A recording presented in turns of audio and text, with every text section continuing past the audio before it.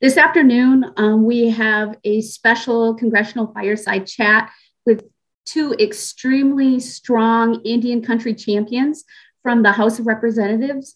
We have with us Representative Don Young, and of course, our fierce Representative Gwen Moore.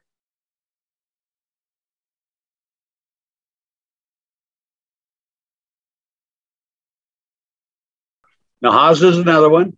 That's been held up in the Senate. We passed it out of the House. We're working to try to get it done again. It's the right thing to do. It works well. We built some great housing facilities in Alaska. I want to continue that.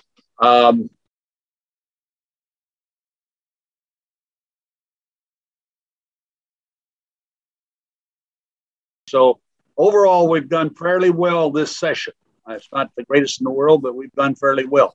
But we can do a lot more. And if I can just leave one thing in mind, for all my indigenous people, be together. When you divide yourselves, a fight amongst yourselves, and there isn't a what I call a targeted position, then they peel off and nothing happens. This really happened in the NAHASDA. They wanted me to give up on the Hawaiian Natives, and I'm not going to give up on any natives.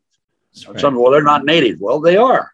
And once you throw one group under the bus, they'll throw another group under the bus. So be united across the board. And the indigenous people of America will get their just dues. I'm confident of that. I would not be working in this job. It's like I said, I'm running my 26th term. That's 50 years, by the way. That's longer than all of you. And that's at least 20 years older than you are. Anyway.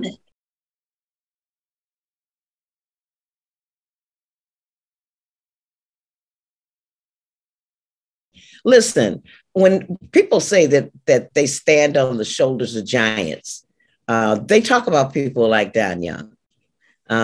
He's in his 25th year, and everything that I have accomplished with regard to supporting Native peoples has occurred with him right there by my side, guiding me, leading me. And I don't want him to underestimate the big impact that he's made. I mean,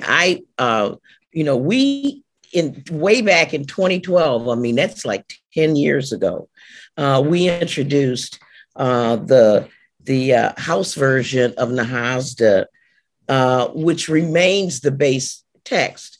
And what he has indicated is that part of the problem is that we're not separating Native peoples and allowing other people to define who's Native and who's not.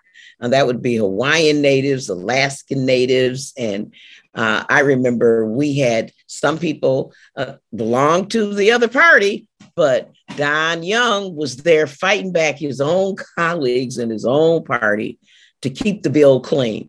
And I think that's the importance of bipartisanship, that no matter who has the majority, you got somebody who's going to make sure that the right thing gets done.